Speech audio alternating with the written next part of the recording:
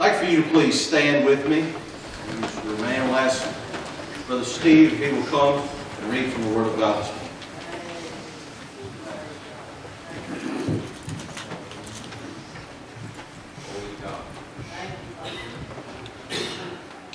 Our scripture lesson today is from Luke chapter 1, starting with verse 68.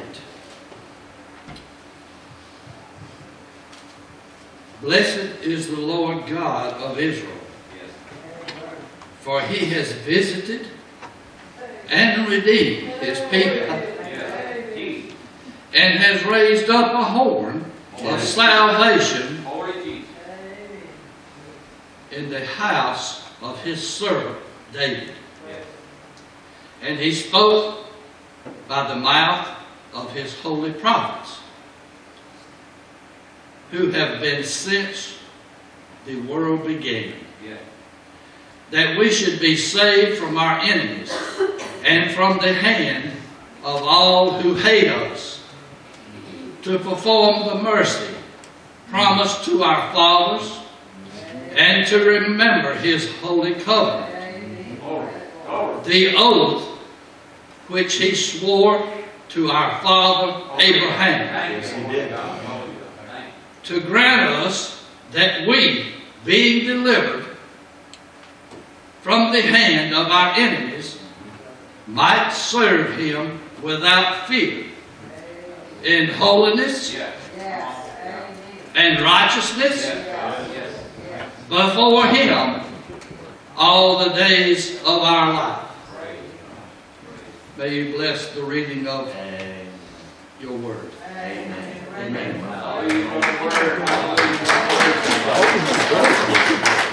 You may be seated.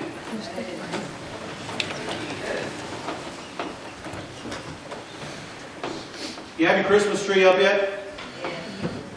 I heard a few no's there. Do you have the decorations over the door? The wreath? Ready? Anybody gone Christmas light watching?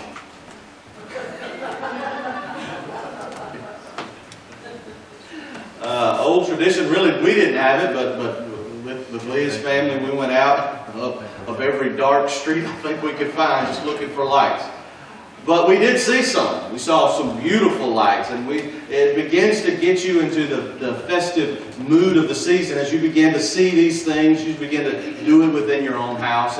It brings about a time that you long for. It brings up a lot of memories too. I think that's a special part about it. It's not just anticipation, but a lot of it is looking backward. I remember when. And it brings up such good memories. Can you imagine if you did all these things, all the interactions that you've had, all the things that you saw, and you couldn't say one word? You see it. All you can do is point at the lights. I guess maybe you can do jazz hands, which are really exceptionally good. But I mean, you can't say it. Can you imagine that? How much this holiday season would be different if you couldn't say a word? You couldn't speak. You couldn't say to your loved ones, well, that's good or that's bad. Was that a good mood? That's all you could do. You literally couldn't say a thing. What a dramatic difference it would be. How would you celebrate in your heart? How would you feel? Would you feel the same? Would you be excited? Would you have the same fervor as you had before because you could not express what you felt in your heart? It is a limitation that thankfully most of us, if not all of us, really will never know. I have lost my voice at times, and that's been difficult. It's difficult sometimes to keep a preacher's mouth closed, but it is possible. So to convey, it's an instant barrier. It's an instant difficulty. And so it affects everything around you. Well, that's the situation that we find in our story today. And as we continue to look at, it's beginning to look a lot like Christmas. We see again the setting that Jesus came into. We focus on Jesus, and rightly so, but if we focus on Jesus, we'll kind of forget His mission. Because Jesus came for a reason, Brother Jimmy. He came on mission. He came on point. And He came, as we saw last week, in the fullness of time. He didn't come a day late. And He didn't come a day early. He didn't come in the wrong year. He didn't come in the wrong century. He didn't come to the wrong people in the wrong place. He didn't do that. He came in the fullness of time, the Scripture says. He came at a time where everything would work out right. And 2,000 years, He's still defining our world by His life. What a testimony to the fullness of time that He was born into. But not everything was all nice and sweet like this good nativity that we have right here. Not everything was orderly. Not everything was in its place. There were some difficulties going on. Tragedies. And here you have one today. Zacharias the priest. It's a wonderful privilege to have your turn and go into the temple and offer incense to God. But as he's going into that temple, he's going to a God that denied him a child. Year after year after year after year after year after year. No baby. He's an old man now. You can imagine he's broken. He may be praying. I can't say that he's not praying one more time, oh God, still give us, but I kind of doubt it. If he does, it's just a ritual. I'm just coming. I'm going to throw that incense on the altar. I'm going to do my rote prayer. I'm going to walk out of this building and go back to my life. With my barren wife, my childless family. Into the traditions where everybody's just got a pall on them. Rome is in control. We pay their taxes. We're not free. We're under oppression. Everything is just not perfect. There's no angels singing. There's no glory. The crowd's still smelly. The day is still hot. And here I am without a child, doing the Lord's will. And what has that ever gained me? Something changed in that moment. Somebody invaded his life. Took a step beside the altar and says, I have something to say to you, Zechariah. I have something you thought you would never hear, but I'm here to say it. You are going to have a child. See his reaction, don't you? You didn't read that, read it later. It's a wonderful story. I love how he talks back to the angel and says, so what? I want some proof, man. Come on, I'm an old man. I'm way past easy believism. You got to do something for me. You got to prove to me that this is real and not some fantasy or I've sniffed too much incense up my nose or something. You got to prove it to me. Okay, I'll prove it to you. When Zechariah walked out of that building, he not only walked out having met an angel of the Lord, he came out not able to say one word. How was it in there, Zechariah? What did you see? What did he tell you? He can't say a word. He can't go to that neighbor across the street and say, I'm going to have a child. He can't go to his wife and say, I love you. He's mute. Can't speak. He is now not only asked of God and served God, but now he's got mute. He's mute for the privilege of serving God. Something's going on, but even Zechariah could not understand what God was doing. But he had 9 long months to think about it. Can you imagine how much thought you're going to think when you can't speak? When you can't converse and there's no American Sign Language back in ancient Israel, so I guess it was a lot of pointing, a lot of that kind of stuff. But he can't converse with soul. He can't talk about his frustrations. He can't do anything verbally for 9 whole months. But he did leave with something that was not true when he walked in. He walked out with hope. He walked out with a spark of hope. I don't think he went out leaping. I don't think he went out with his arms up in the air. But he went out mute. But the angel said something. And I'm going to grab hold of that. And when his wife Elizabeth told him, something's stirring. Something's happening that hasn't happened before. He can't praise God. He can't. He can't shout, hallelujah. He can't. He can't go around the neighborhood and spread the news. He is in that position. A mute, still broken, oppressed man. But he's got hope. He's a good picture, and I think that's why God chose him. He's a good picture of Israel, really. You know, really. I mean, here's an old man that hasn't had a baby and has done God's service, but it hasn't proved to be anything for him. Israel's kind of the same way, isn't it, church? 400 years, they've known politics. It hasn't worked out so great. They've known revolution. A little freedom, but not a whole lot. Rome still got their foot on top of this nation. They're still having to serve them. And literally, if they walk down the street and the soldier says, "You're going to do this for me," your day is stopped. You're jerked to where he wants you. You don't even have control of your day because you are under somebody else's foot. And it's been a long time since Malachi. It's been a long time since a prophet of God has said, "Here's what the Lord says." So Israel's just kind of stooped over. They're kind of mute themselves. They don't have a praise. They have a tradition, but they don't have a praise. They've got a routine, but they don't have a praise. They've got a manner of doing things, but they don't really have anything to say. They're just a oppressed, broken, one more little people under the great Roman Empire. God is about to change. God was about to do something to show them that everything was going to change. He's an image. And for 9 years, 9 months, he thought about what was going on in his life. And finally, the delivery time comes. Finally, he has an opportunity to see the promise fulfilled. But it's been building up to this day. It's not like it's just a sober realization. He sees that belly growing every day. And he knows what that means. He knows it's anticipating. It's getting a little closer and a little closer and a little closer. And you can imagine the excitement welling up with him because it's no longer faith. It's no longer hope. He can literally see it beginning to come to pass. And all it needs is that day, that time, that hour, and the promise that was given to me is going to be fulfilled.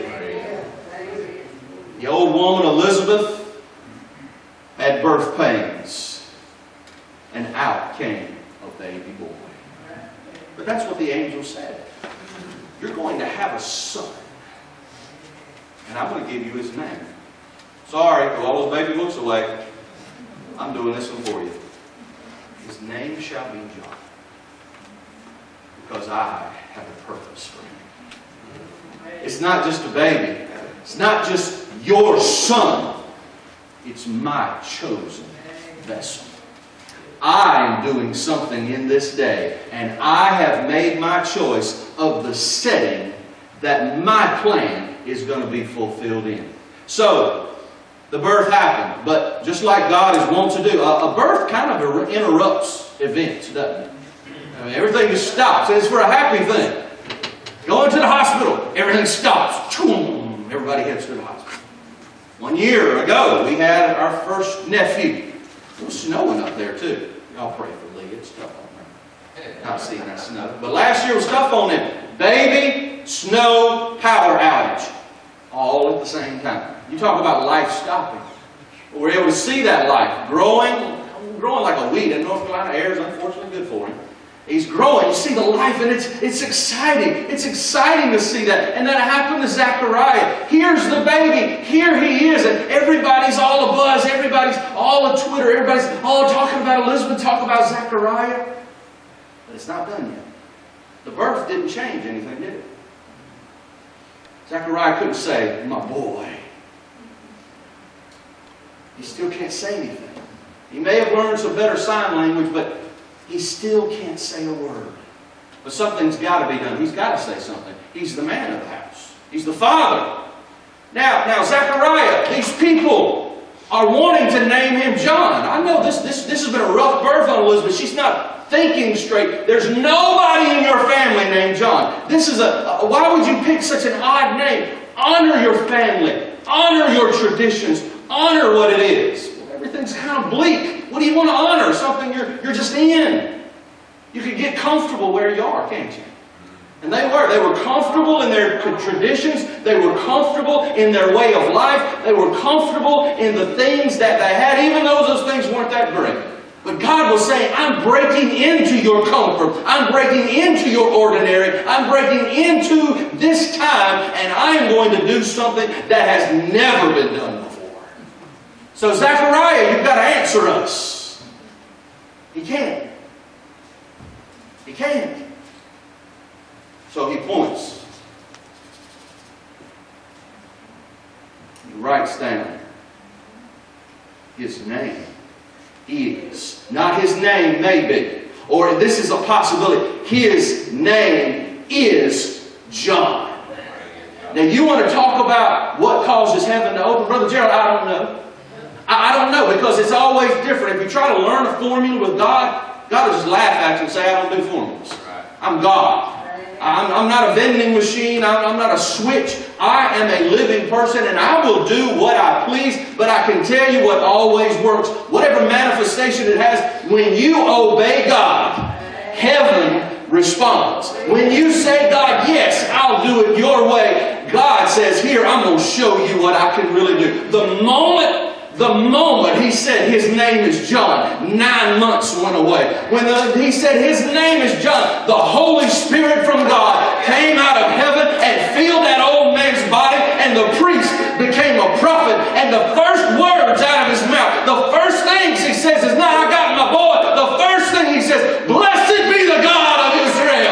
Blessed be our Lord. Blessed be our Savior. He had a praise in his heart. This was not from Zechariah. God was speaking. God said, it's time for you to understand what I'm doing. I'm doing something in your day. God has arrived. You better pay attention. The stage is being set up. Everything's being put in place. It's about time for God to just show out in this word. Now I want you to focus on this passage as we look to the heart of this message today. 3 things he says as God interrupts this family event for his own thing, for what he desires to do. He says, blessed be the God of Israel, and blessed be the horn that he has lifted up. Now let me explain to you what that Hebrew idiom means. It simply means like the ram's horn symbolizes their strength. Because you see them, man, they just butt heads. Goats, they butt each other's heads. It shows their strength. And he says that's the symbol that Israel took. This is God showing strength. This is your strength. This is a man's strength. He'd call his son his strength. This is my horn. This is my strength of my family, of my life. But he says, now God, you have raised up a horn. God, you have raised up the strength of Israel. We've been without power. We've been without hope. We've been without an answer. We've been without a direction. But now you have lifted up a beacon. Now you have said, here is your hope. Here is your answer. Here is your way. And he spoke through Zechariah 3 things that were for them. Number 1, to perform mercy. Zechariah went to the temple for a reason.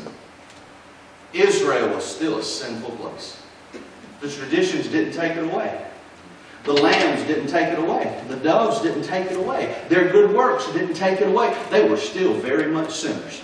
You had the Levites, they were doing a good job with the temple, but they were getting really cozy with the Romans too. You had the Pharisees that said, oh, we're righteous before God, but they were oppressing the widows behind their back. There was a lot of sin and iniquity going on, and God didn't need to come down and give them an applause. God needed to come down and give them some mercy. They had messed up. They had once again ruined their relationship with God, and God once again said, I have come to give you mercy, not judgment. I have come to give you grace and not my wrath. To perform mercy. But also, number 2, to remember His holy covenant. God, you made promises. God says, I'm here to fulfill my promises. When I make promises, I don't break them. When I make promises, I fulfill them. I don't forget. I don't fail. I don't lapse. I fulfill. I am here to fulfill those promises. Number 3, and I love this, it's always, all these are 2 verbs. To perform the mercy, to remember His covenant, and to grant us.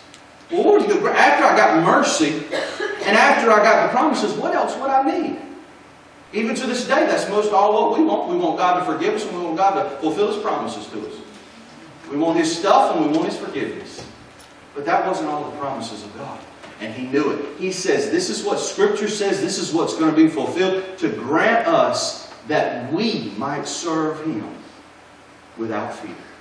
With our enemies taken care of. And it wasn't just the Romans. See, the Romans were a problem, but so was their neighbors. And so was their communities. And so was all the things going on around. Those were enemies to their faith and to their relationship with God. God said those will be moved out of the way, and you will have the power. You will be granted that you can serve Him without fear, in holiness and righteousness all the days of your life. You would have true life that He has promised. 3 things: mercy, remembering us in promises, and that we could live a new life for you. But that's not just for Zechariah, was it? It's for Israel. Yes. It's for Israel. It was not just a hope for a family. It was a hope for a nation. A hope for a broken people. Yeah. A hope for a people who could certainly do their day-to-day, 9 to 5. They could do that. But there was nothing else out there. It ended. It was just it's a struggle till death and then you're buried. No. Something else is happening here. And I believe in that promise that He's giving to Israel, I think we can look to us as well.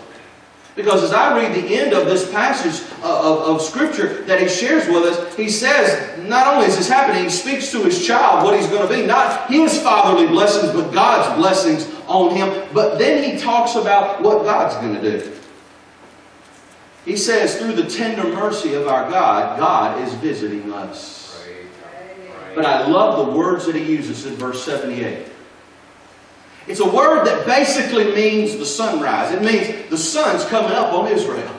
It's been down for a long time. It's been dark for a long time. Our history is shrouded in darkness for the past 400 years. But just over that horizon, for the first time I see, something bright is peeking over it. Something is coming up above the horizon. We call it the sunrise, but that is not as evocative as what the New King James here. It's the day spring. Day is beginning to spring up on the horizon, and more light is going to come until it is fully revealed. The sun's coming up, Israel, and it's coming up not only for us, because it says in the next verse, He's going to give light to all who sit in darkness. You see, the sun is not just going to confine itself to a little nation in Israel. It's going to spread throughout all the Middle East, and then it's going to go a little further in the Roman Empire, and then it's going to make its way to the British Isles and to India and to China. It's going to shine all over the whole world, from north to south to east and the west. The sun is going to shine upon all, and all who long to come into its light will be taken in as children of the living God. Not new Jews, but the new house of God, who is born both of Jews and Gentiles. All who want light to shine on them. It will come, and His way, He will lead the way of peace. America stands as one of those nations He was prophesying to. We're rich, but we don't have peace. We're affluent, but we don't have satisfaction. We know a lot, but we have not discovered the secret of happiness in any test tube, in any exploration, in any psychological analysis of this world. We still fail at the fundamentals of life. What makes us satisfied with life?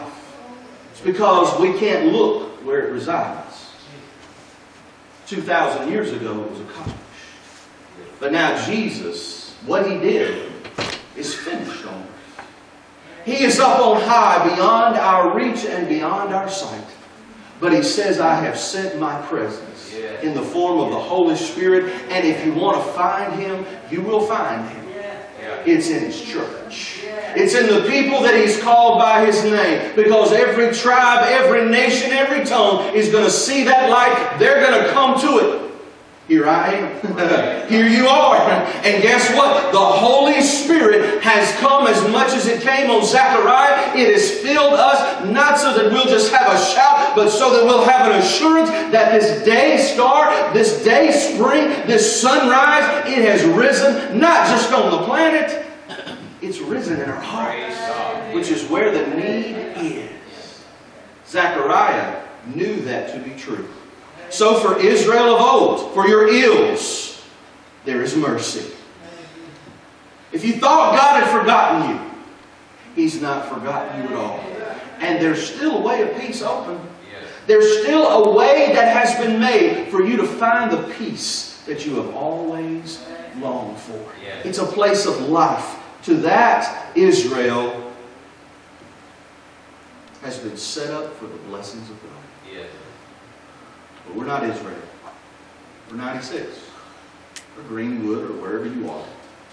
But when He opens that promise for the light to shine upon all of us, the promise is the same. Jesus is the answer. Not just in hope anymore, but hope should be building in here for something similar but different. He is coming, but church, don't live for His coming.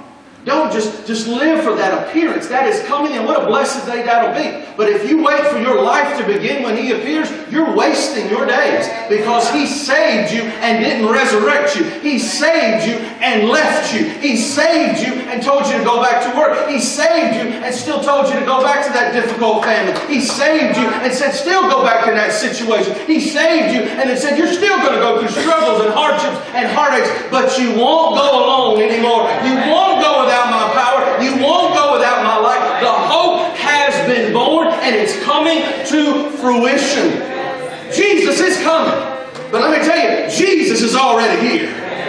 He's going to come and change the world, but He's already changed me. And He changes me still. And He changes you still. And you suffer and you struggle, but you go on in God, because there is someone greater in you that is greater than the world around you. It is Jesus. He is here. Dear Lord, we still need this here in this place. We still need it in Greenwood. We still need it in 96. We still need it in America. We still need it in the world. So Christmas matters. Don't let the naysayers wear down your faith. There's a guy called Steph Curry. I like listening to him. He's a Celtic artist from Europe and in a very tough place. You think it's hard to be a Christian in America? Be one in Ireland, where they have celebrated the ability to kill the children in their womb. Celebrated it in the streets. It's a tough place to be a Bible-believing Christian. And he sang the song, I stand amazed in the presence of Jesus the Nazarene. Because you see, Steph, he knew what it was like to be in that darkness, be that oppressed state. He knew what it was like to live on the streets. He knew what it was like to drink himself into such a stupor. He didn't know what hospital he was going to wake up in the next day. He knew what it was like for the doctor to look at him in the face and say, if you don't quit drinking, you are going to die. I don't care how old or young you are, you're going to die.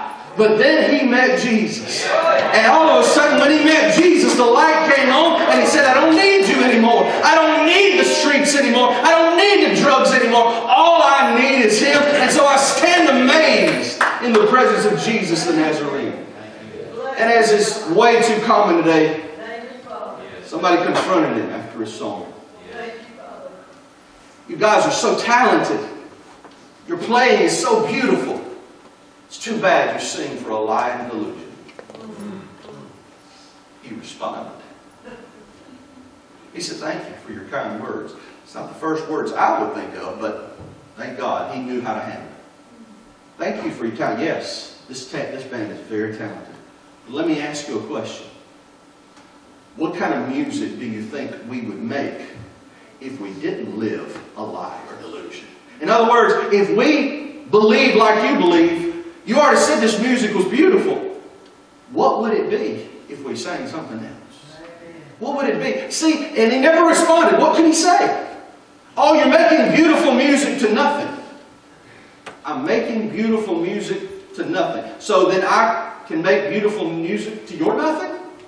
It doesn't work. It doesn't fit. See, the world doesn't understand. They have all the reasons in the world why they don't want to believe in God, but they don't understand why I have a song. They don't understand why you have a song. I'm not just going to sit up here and thump this platform and say, oh, God is real. I've got a song. I'm going to say, I love Him, I praise Him, I give myself to Him. They can't understand it. But they're not singing either.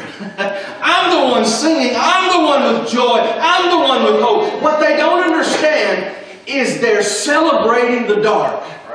They can't understand what it's like living in the light. Zechariah, oh, he knew. Oh, he knew. And from that point on, he could release his son to be the child that God wanted. A road that would end up in the desert, living off of locusts and wild honey. A day that would be without wife, without children, without anything the world counts as important. And when he came out of that desert, he would preach at a river. And his whole life story would be dunking people and saying, you need to turn from your sins because the Messiah is on his way. What kind of life is that? He was mocked. He was laughed at. But people began to see a light. They began to flood that river. They began to get dumped again and again and again in the river. And then one day, coming across the land, he stopped what he was doing. There. I'm enjoying preaching today, but I can't imagine this sermon. There. Right there. There is the Lamb of God that takes away the sin of the world. Oh, to be in that day, hope is fully realized. Jesus is here. Would you bow your heads?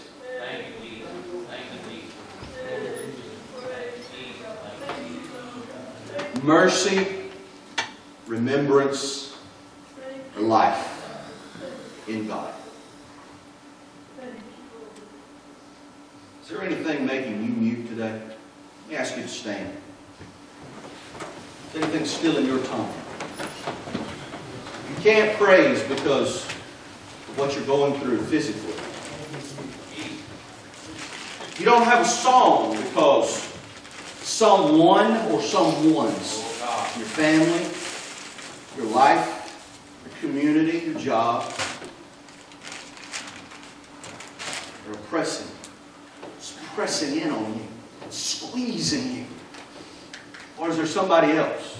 You think about getting together as family and something just tightens in your heart. Because you know it's not right. There's darkness there. I want to enjoy happy times, but I know it's mixed. I know about this. I found out one of my cousins, he may have till March. This may be the last Christmas he ever has on this planet. That's serious. I don't know where his life is. His life has not been lived for Christ. Where he is at this moment, I don't know. I'm going to know. But it mixes.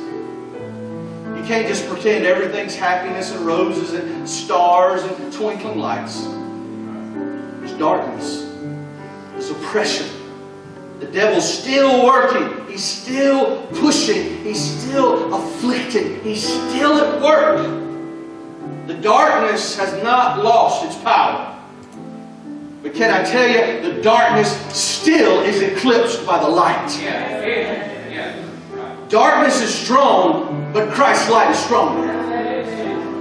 You can't be saved from the darkness, but you can push it back because Jesus is the light of the world, and Jesus resides in you. Jesus resides in me. It's time we stop tucking our heads and just let the darkness continue to encroach and take a step forward and say, God, I believe your promises. I know I've made mistakes. I know my family's made mistakes. I know my co-workers are heathen. But I believe, Jesus, in your mercy. I believe in your power to change. I believe that you're here to forgive and not condemn. I believe you've not forgotten me. Maybe you like Zechariah. Maybe you've been praying and praying and praying and praying, and there's nothing but words that come out of your mouth now. Tell you what my prayer is today. I'm praying for an angel beside your altar. I'm praying for when you're sending up that incense to God, that an angel shows up to you, that hope is sparked in you again. It's not tradition and it's not routine, but it's revelation. Something that nobody else could tell you, but God gives you assurance beyond any doubt. Because you need to walk in that hope. You need to have something built inside of you. It's time we start mourning the fall of the world and start celebrating Jesus still saves. This is where we are. This is what it begins to look like Christmas. This Christmas, as we heard today, is all about Jesus coming to die. He's coming to save us. He's not coming to play nice with us. He's coming to save us. So, what's pushing on you? What's deafening your tongue? You can't speak. You can't celebrate. You can't sing. Let God give you hope today. And let that light break forth in your life. With all heads bowed and all eyes closed, if you need prayer at this altar, it is here.